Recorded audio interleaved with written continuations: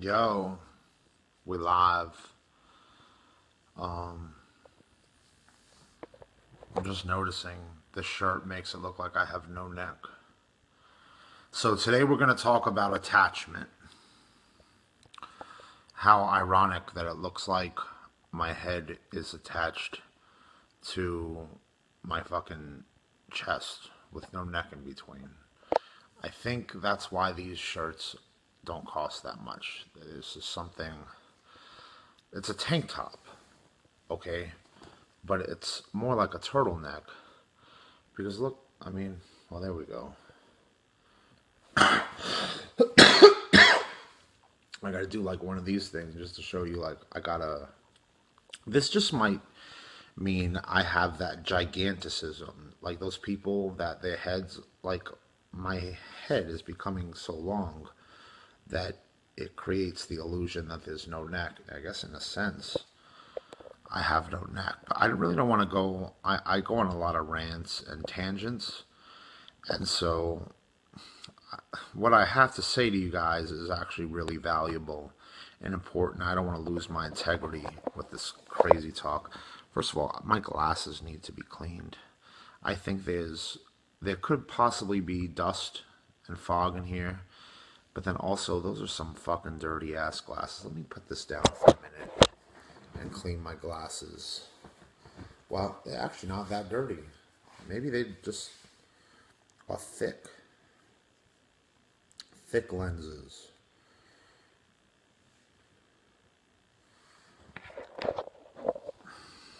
That's not really help. Maybe it's just the glare. Yeah. There. Except I don't like that angle. We go like this, I'm back to having no neck. I really want to get into the story with y'all. I do not like the way I look right. Okay, that's interesting. I don't know. I guess it's the glare. What if we go like this? No. Now I just feel like I have no neck and my belly is like in my face when I lean back like that.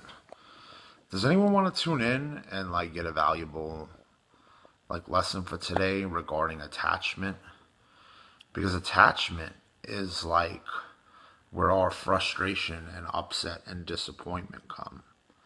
So I want to basically tell you, like, not to say you shouldn't have goals, but also on like a thin line in between. Like, in a sense, you have to detach from them too, because life doesn't always go as planned.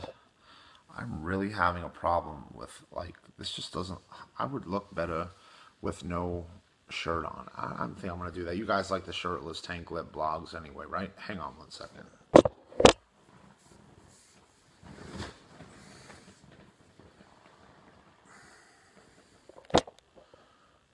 Oh yeah.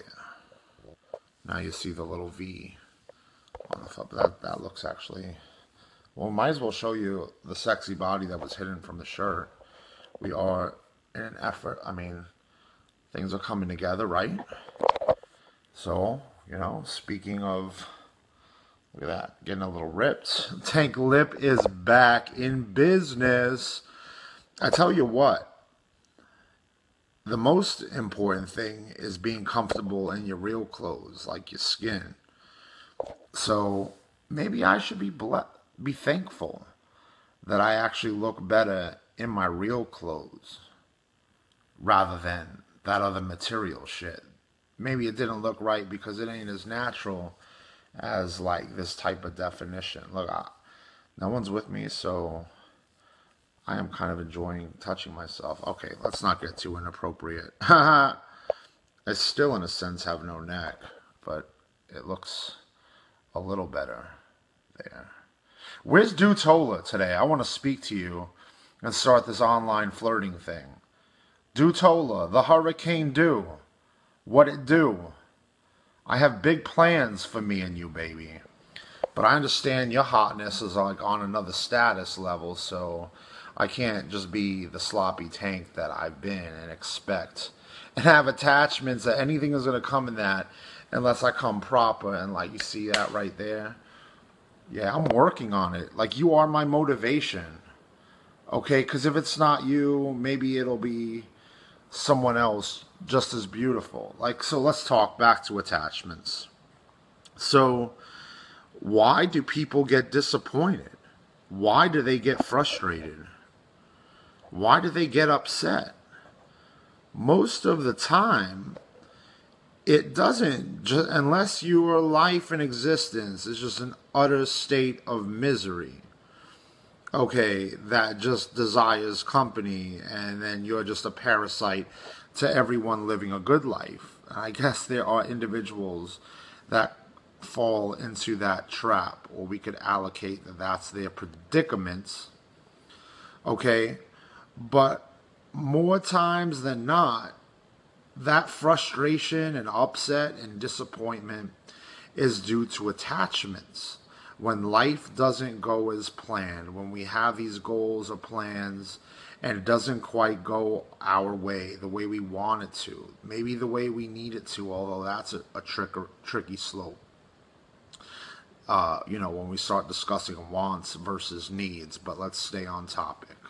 I will try to make this tangent free, although the way my mind works is tangents that eventually make punchlines. So forgive the dynamics of the Tank Lip speech. So attachments, like this frustration, disappointment, upset often leads to anger. Okay, sadness. Isn't it all regarding attachment? Like with our goals and our plans, and life doesn't go the way we want it. So what do you do then? I want to offer you help. I don't want to just talk about the problems. I want to solve them on some like Vanilla Ice shit, like back to A1A, Beachfront Avenue. Girls were hot, wearing less than bikinis. Rockman lovers driving Lamborghinis, jealous because they was out getting mine. And Vanilla with the 9, ha, okay? You know what I'm saying? So jealous, like, isn't that a response to attachment when someone has what you want? Okay, and life didn't go according to your plans or your goals. Okay, that's even one step further. So now, instead of just being frustrated, upset, disappointed because you don't have what you want, jealousy derives from other people having what you want. Isn't that really jealousy in a nutshell? Okay, so attachments is really the prompt here. So how do you sidestep that? To then sidestep the disappointment, the frustration, the anger, the sadness. You have to relinquish a need for the things that you want. When you prioritize something as a need rather than just a want, you are going to feel empty. Okay, it makes sense that in that train of thought, which we discussed yesterday, thinking is a catch-22 where it could be your bridge to freedom or it could be your trap door. Sidestepping attachments deals largely with thought, and once again goes back to Viktor Frankl, that the last of the great human freedoms is to choose one's own attitude at any given time or moment. You know, regardless of the circumstance. You could be in a hospital dying on your deathbed. You could be in jail or prison, literally, like behind bars. Or you could be in a jail or prison spiritually, even as you're physically like free, and like all these other tangents regarding that. But, thought could be your like bridge to freedom, where otherwise imprisoned and enslaved. So, but that's a fine line too. So attachments. We're talking today, y'all. The main prompt when I title this vlog, okay, it's gonna say attachments. That is like our main topic. Kyle Rosenberg Raw, I appreciate you joining. I know about you, buddy. Props to you and your career. I like what you're doing. I think you have a lot of talent. And from Tank Lip, yours truly, I want to say I love you. Kyle, Okay? I have this funny feeling you have your qualms about Tank Lip because we haven't really spoken, but thank you for joining. And if you have any reservations about me, I just want to let you know I won't place attachments to needing you to like me, but I want to send the love out with unconditional positive regard to you. Okay, so thank you. Just you joining gives me a great impromptu to make this point. Now, a lot of people have attachments to being liked, and not everyone is going to like you. Okay, going and walking through this world, okay, is can be a situation where, and most likely is, where you can't please everybody. Okay, so the attachment to need some, there are some that need to be liked by everyone. Those are going to be very sad people because not everyone is going to rock with your plan, rock with your thoughts, rock with your philosophies, like your style, like who you are. You can't please everyone. So maybe the first example, like not necessarily a personal example, because I feel like at this point I've evolved where in younger years I was more immature and had that selfish, immature need where I wanted to please everyone and like everyone, and that was a labyrinth, a maze, because you're gonna bump the fuck into people like on some major bumper car shit where you're going to be a very sad individual because that's the nature of society. Is it doesn't even matter how nice you are, you're going to have the haters that fucking hate you just because you're a nice guy, and they're so angry. So there are so many variables and weather in this storm of what is our life and society. So just one example to attachments. If you have the goals or plans that everyone's going to like you, learn now. I'm trying to help you sidestep or face that. Don't even sidestep it. How do you tackle your fears as you face them head on? So, like, let go. Number one. All right, pretend we're doing like a PowerPoint bulletin here. Number one, let go of that need. Number two, accept. Acceptance is very important in the issue of attachments. Because as we're discussing, okay, attachments, okay, when we have them placed upon our plans and plans don't go our way, we get disappointed, frustrated, upset, causes sadness, causes depression. And then we're miserable if we don't work through that. So, number two, acceptance of what is. Acceptance of what we can't change. The knowledge to know what we can. The power to know the difference.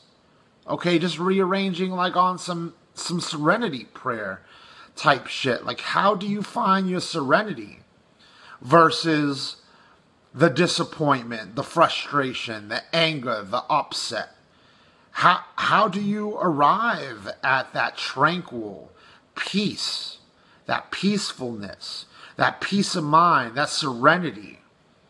You can't arguably really have that, okay, if you're in those states of frustration and anger. Those states of mind, those attitudes go against tranquility and peace and serenity. So how do you want, like, do you want to choose the misery or do you want to find the peace? So let go of those attachments. Accept that if you did have those attachments and life didn't go your way, accept what is. Okay, heart energy. Get in your heart. Heart acceptance. Fill yourself with love, unconditional positive regard to everything and anything. So that if things don't go as planned, you can then face that with acceptance that things didn't go your way and you move forward and until things go the way you want, and know that more times than not, life, the process, and our major learning that we're probably all meant to go through is that we have those plans and those are good. Okay? The real soldier is tested by how he deals with it when things don't go our way. It's real easy to look strong and be a soldier when everything is going your way. But the true test of every one of you soldiers out there, and you're all soldiers, spiritual soldiers, physical realm soldiers, we are all soldiers. We're in this together. The true test is how do you deal with those moments when life doesn't go your way as planned, when you're in that adversity, when you're in those predicaments. So number one, let go of those needs. Let go of those attachments. If you fell into the trap where you had them, accept that when you attach a need to something and it doesn't go your way, you can accept, okay, with acceptance, that it is what it is and it just didn't go your way. So number three, you can move on to the next thing. Or maybe keep striving for the goal. But see, it's hard to reach our goals when the attitude shifts. Okay, so you had those plans, then you got frustrated and disappointed when it didn't work out. That led to anger. Can you really do anything super productive when you're angry? Anger is a good force, like if you use it like to the right way, like get angry about what's not going right so then you can make that change for the positive so that things do go the way you want it to. But anger turned like inward, like that's on some evil shit. There's nothing productive about it when you get angry and you then just throw your hands up. See, the whole point is towards movement and keeping it moving. Moving forward so that you then do reach the plans and that destination. Okay, just getting angry will then just defeat you, drain your energy, and ultimately you throw your hands up. So then you have the attachment to whatever you're attached to, those plans. You got disappointed and upset, then you got angry, and then your anger defeated you even more. So you were defeated when you didn't reach your attachments, okay? And then it's like you no longer even have any attachments or goals. You're just angry and throwing your hands up. But if you accept that things don't always go your way, okay, you stay in your heart with that positive love energy, that heart energy, that goodness, okay, you will stay energized, and eventually, okay, instead of things being a labyrinth or a maze, okay, you're on a successful journey where, okay, you know, Rome wasn't built in a day. Maybe one day you didn't get it, but there's other days where you just might. But getting angry over your situations and throwing your hands up, that's tipping the canoe when you start flailing your arms. Okay, if you're in a canoe with another person and one person is flailing their arms and the other person is trying to keep the boat steady, guess what? The one person flailing is going to be enough to tip that canoe, okay? Because they're sinking it to once they're standing up, flailing their arms, and guess what? You both sink. But teamwork, okay, with both people trying to keep the canoe afloat instead of sinking or drowning, has got a better chance of that canoe's not going to tip. You're going to sail off and meet some great journeys and destinations in the canoe. So same thing, like equate that to getting angry and throwing your hands up as flailing the arms. Okay, you're just going to sink and drown before you reach your stuff. So attachments are good, okay, but they're also the reasons why if you esteem too much power into the attachment rather than your power to move forward regardless of what life throws at you. See, life's not always going to throw things your way. Things more times than not don't go our way. Okay, if you give up the second things don't go your way, you're in for a rough ride. And I could list many examples, okay, where things don't go my way. I'm going to get real personal here. And I hope that if a particular set of friends, that's a couple, sees this is not Tank Lip bitching again or being a Debbie Downer on what is their wonderful parade. But this is real. This is a great example of everything I'm talking about. Now, I've been sad for many years now regarding a situation. I didn't let me, let myself like just give up on life. But this is pretty tragic for me because the predicament is one where I don't really see a way out of the predicament. The way out of this particular predicament would be go find like a new wifey. And I don't see that happening anywhere in the near future or ever, because the woman that I am with, I truly adore her and love her, and she's my everything. But she just so happens to not be able to have kids. And now I've got a lot of groups of friends that are having their first kids, second kids, third kids. So this one particular couple, I had actually made a comment about a year ago that made me look pretty bad because I was bitching about some shit on like something really random. But in the process of private messages, I somehow happened to mention, like, why are you not having compassion and sympathy for things I'm going through? Your life is peachy. You just had your second kid, and I can't even have any. And all they heard was that, or one of the people in the couple heard that, and it was like, oh, shit.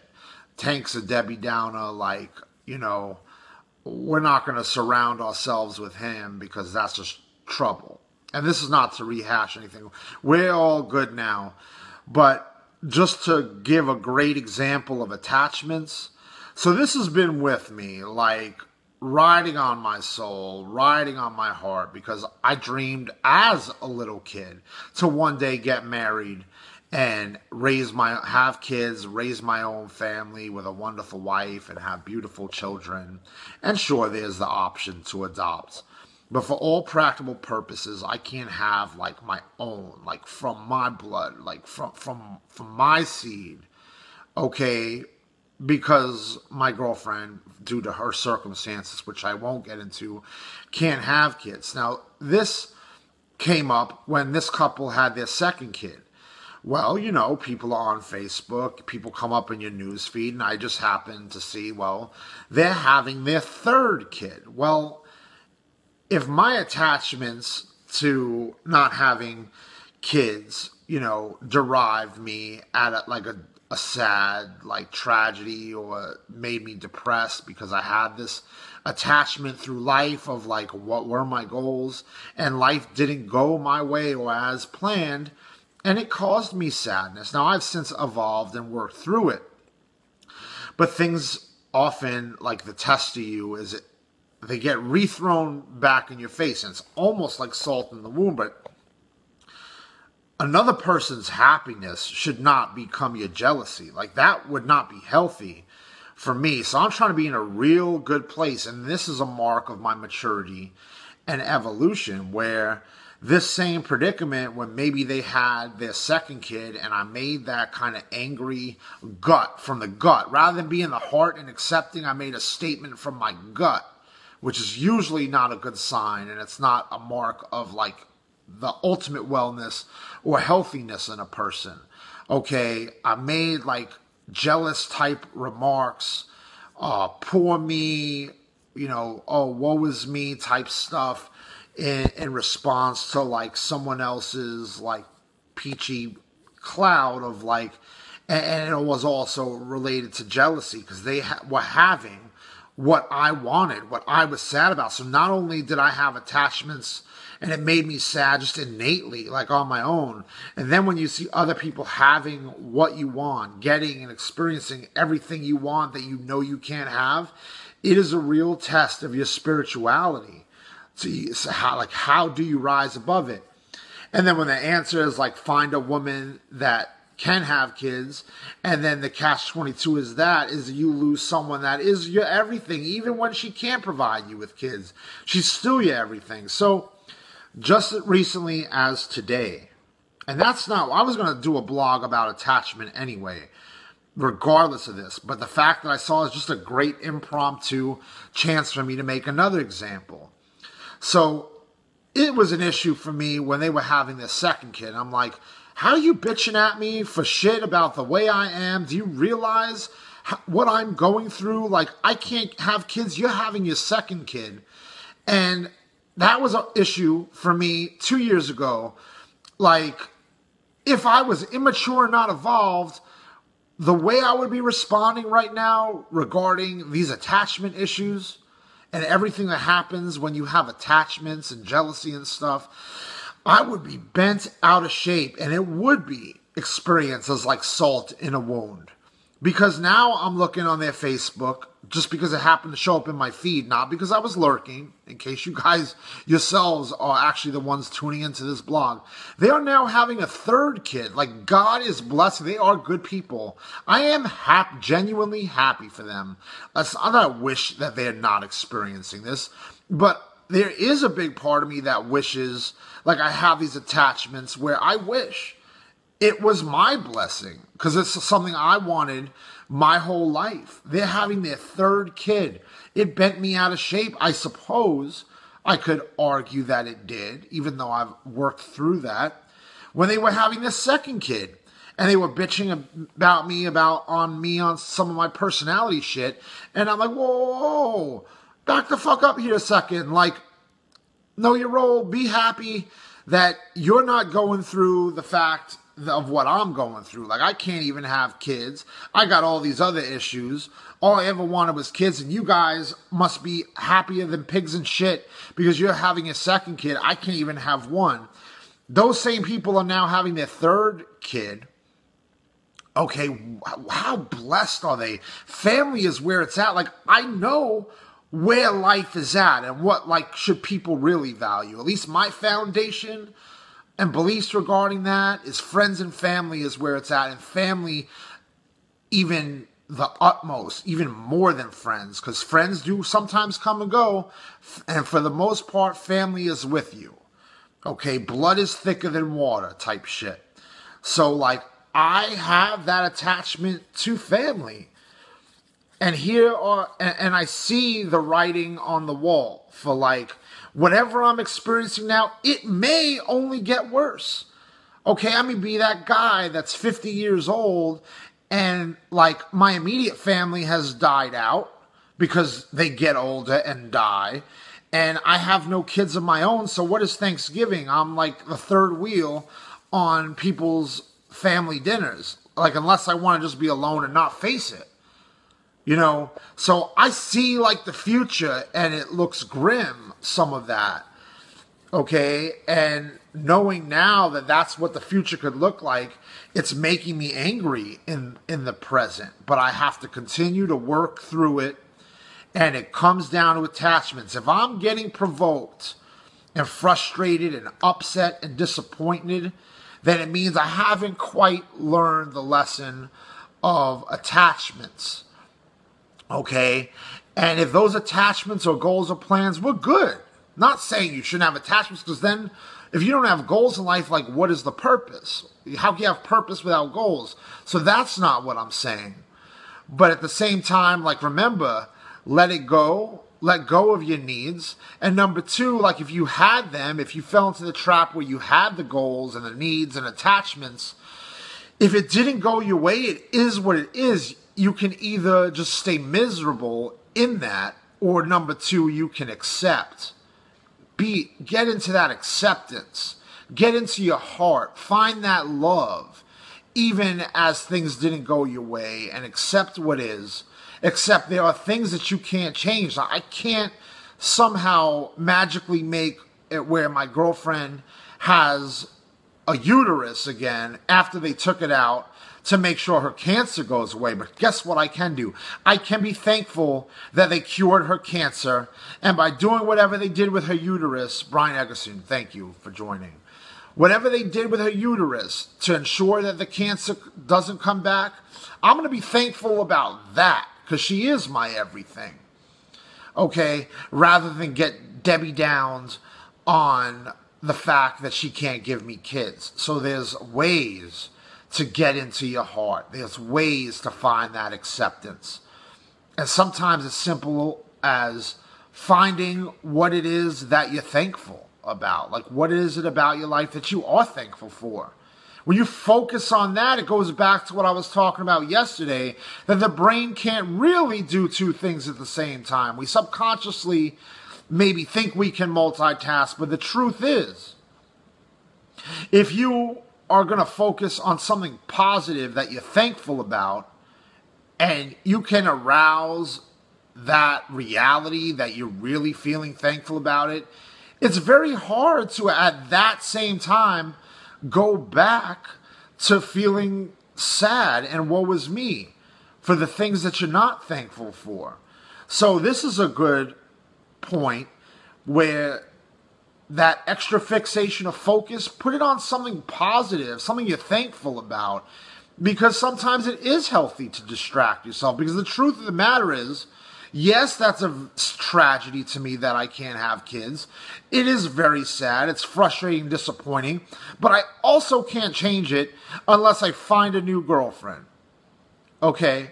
And she really is special. She's my everything. And when I say my everything, the adoration and affection and love that I have for her, not only do I have it like on a romantic level, but the way that I desire to care for her and show her a good life, she's my everything, because it almost is also like having my own kid. Like when people call their girlfriend or their wife, like, you know, baby girl, like when I do that, like I'm not trying to be twisted or some shit. Like I feel like the way my heart wants to nurture and protect her and take care of her, it's almost like how a mother or father would want to protect their kids. So she is like my everything. Like in the circumstance and predicament I'm in, she's my everything, because I have deemed myself her caretaker, the one that's going to look out for her the same way like a parent would for a kid. So she's my baby girl.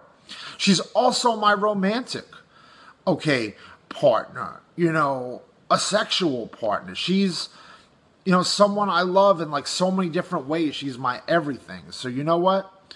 Like things happen for a reason.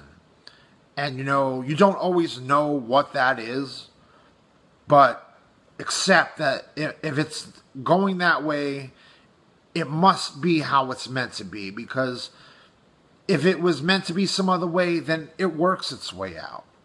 We just have to figure out how to not fall into the little side traps. And attachments is one of those side traps. It slows us down. It derails us. Because if you put too much emphasis on the attachment rather than the thankful for what you do have, you're going to get stuck. I learned the hard way. Like, thank God.